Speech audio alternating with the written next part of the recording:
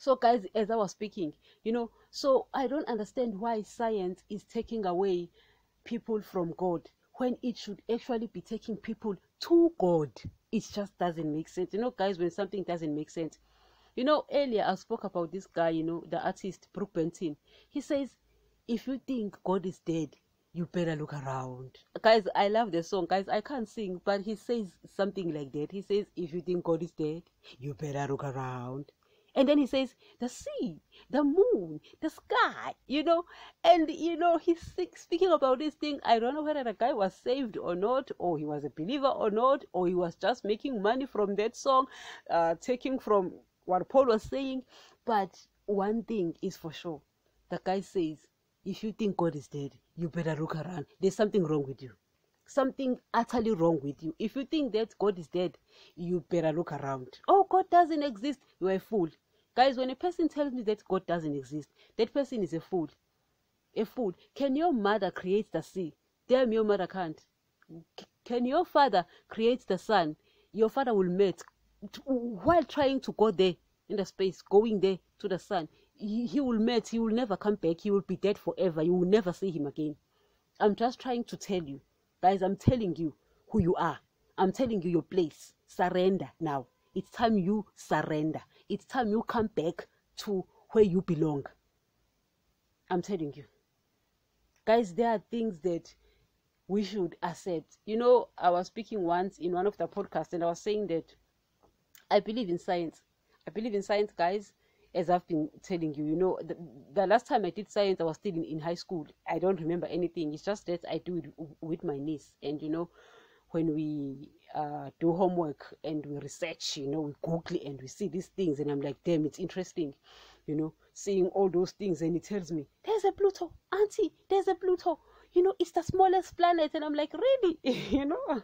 And he explains to me. And he said, you can't go to the planet. And I'm like, why you can't go to the planet? Well, because it's gas. Oh, all right. I didn't know that, And I sit and I'm like, what does this gas do? Why did Daddy create that planet? He was giving us gas. What for? Because we know that with the sun, he created it so that we can get the light and also energy. All right, fine. And other things, guys, I don't know about. I mean, guys, I don't know science, But what do we get from the gas? I don't know, guys. I'll have to Google. I'll have to Google that, But science, guys, takes me to Daddy. Why is it taking scientists away from Daddy? They even have a church called a Church of Scientists, Scientology, something nonsense like that. And I'm like, what the heck? I'm pretty sure they've added and omitted and edited their own things because they want to believe what their physical eyes can see. Stupid. Guys, that is stupid in the making. Stupid in the making. Guys, surrender. Come back to your place. You must see God for who he is. And give that guy honor that he deserves. I mean, that guy created the world and you don't give him honor. You say that it doesn't exist. You are a fool. Oh, you are a fool. Believe me when I tell you, you are a fool. If science, guys, is taking away from people, then I'm telling you, you should forbid your child from learning science because it's taking your child from going to heaven after leaving this place. Is that worth it? Is that worth it? Guys, if science is taking people away from God, then believe me when I tell you, it's not worth it. It's not worth it at all. But why does science take me to that man? Because I look at science and I'm like, damn, Daddy, you good. Who would have thought of that? Who would have thought of that? There are things that we get from the moon. I don't even know what we're getting, guys. Sorry, guys, for that. But I don't even know what we are getting from the moon. But I'm sure we are getting something. Besides the fact that it gives us lesser light. Because he didn't tell us much, He was speaking about the fact that there is a sun, greater light, there's the moon, lesser light. And it helps us, you understand, because it's night, it really, really does help, So there are things I don't understand. I don't understand why is this thing, what purpose is it serving, but I'm pretty sure it's good.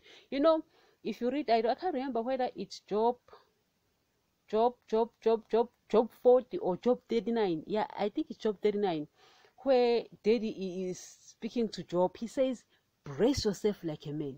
And he says, where were you when I created the earth foundation? In fact, guys, I want to read that scripture. Let me find it and I'll continue.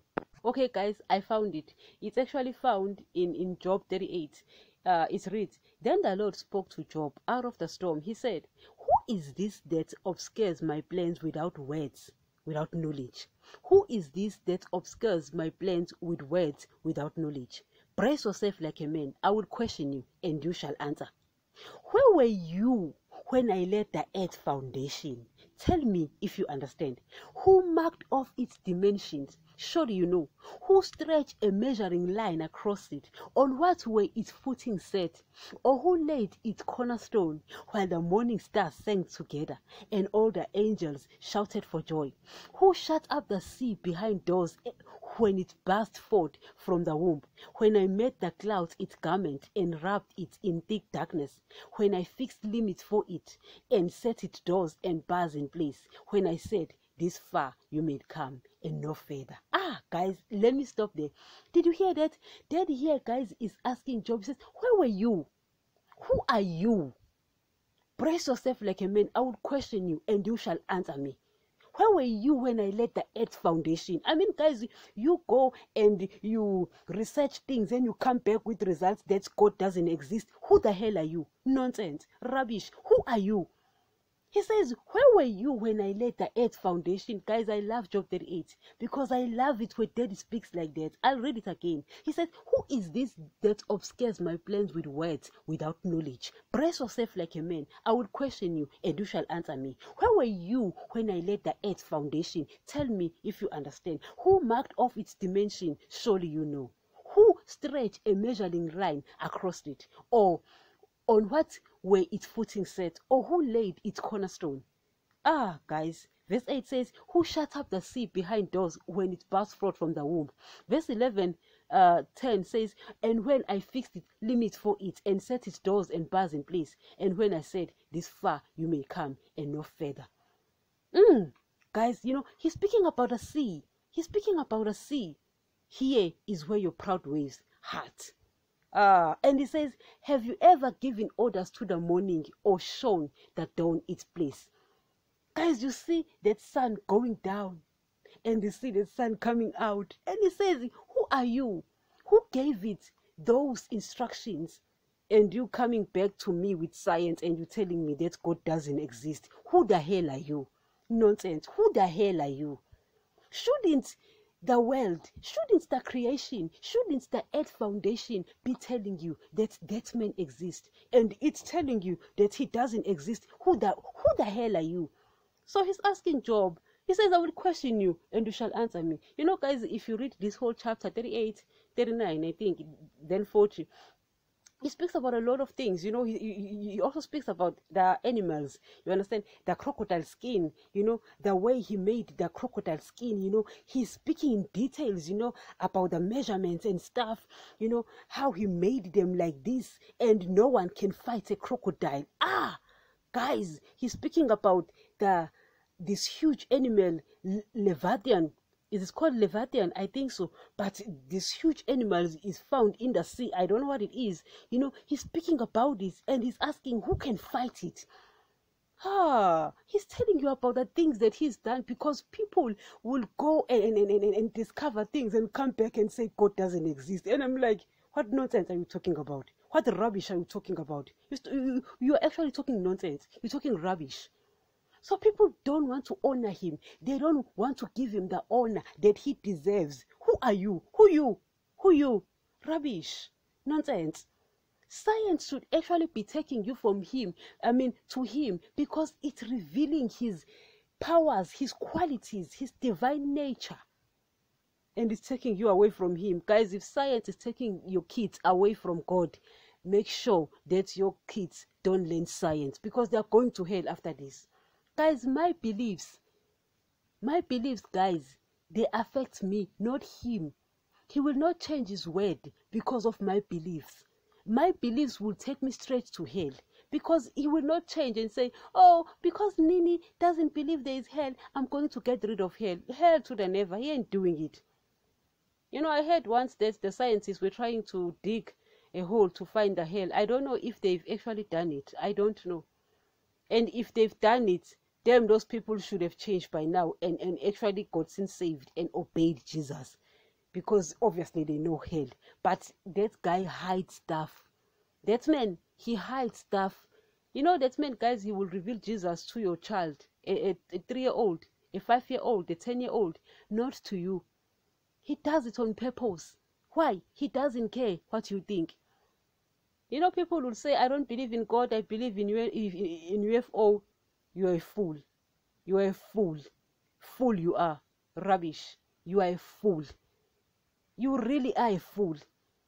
Because that rubbish is taking people away from it. Instead, in fact, guys, your kids are listening to you saying that you don't believe in God, you believe in UFO. And you guys, to your kids at first, you are like a god. They take whatever nonsense you feed them. So you should be careful what nonsense you are feeding your kids. You should be careful. Science should actually be taking people to God, not away from God. And Paul is saying that the sea, the moon, the sky, you understand, these attributes, divine powers, they are clearly seen, guys. People have no excuse. Yes, he might have hidden himself. He might have hidden hell. He might have hidden heaven. But he reveals those things to certain people. And why he does that is because he doesn't care what you think. He doesn't care what you think. He's written his word. What you think doesn't matter to that guy. Guys, let me stop here and continue next. Thank you.